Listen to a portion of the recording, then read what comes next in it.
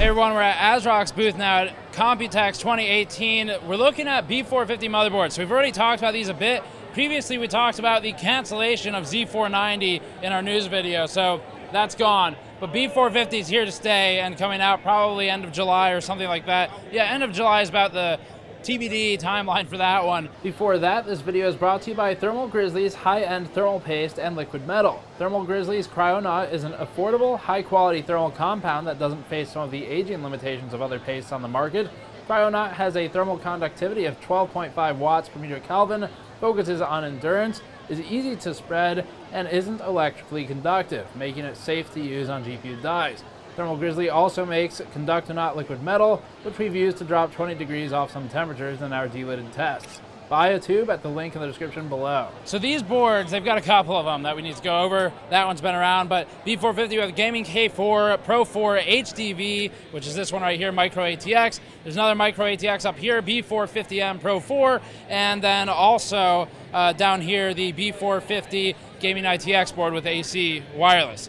So in terms of the layout here, not much has changed. B450 isn't really all that new or confusing or anything. It's pretty straightforward chipset. If you know the B300 series chipset from AMD, same basic idea, just refreshed for the Ryzen Plus lineup and Ryzen 2.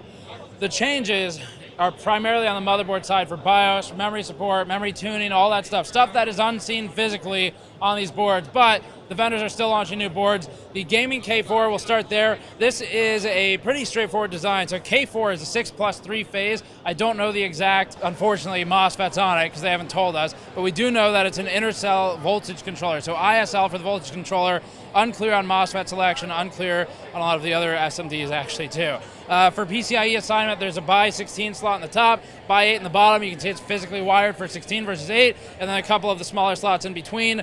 Other than that, that's really it for this board. So B450 K4 has, I guess, in addition to those, one PCIe M.2 and the other is SATA, and that's it. That's the whole board. They do, I will say, have a heatsink that has actual fins diced out of it. It's not the fin density we'd like to see, but I guess it's okay. It's better than a lot of their competitors, so that's a start. The next board, so the B450 Pro, there's a Pro 4 and then the Pro 4 Micro ATX. B450 Pro, the ATX board down to my bottom right, is a 6+3 phase. Again, unclear on the MOSFETs, and also intercell voltage controller. So ISL once again, PCIe by 16 for the top, by 8 for the bottom, one PCIe M.2, one SATA, and end of July price TBD on that one. I will say the Pro 4 series previously for the previous B series, B350, was one of the better B350 boards. There are a lot of garbage ones, and the Pro 4 was actually okay. It was acceptable. A lot of them had really, really bad VRMs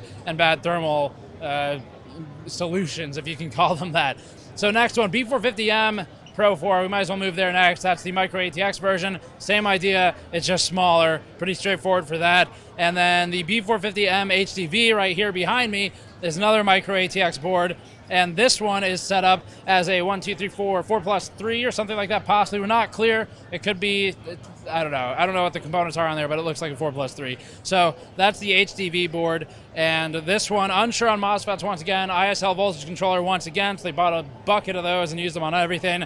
PCIe by 16 is the only slot on the board for this one for PCIe by 16. It is wired electrically for by 16. One PCIe M.2, and then TBD for the price. End of July for the release date.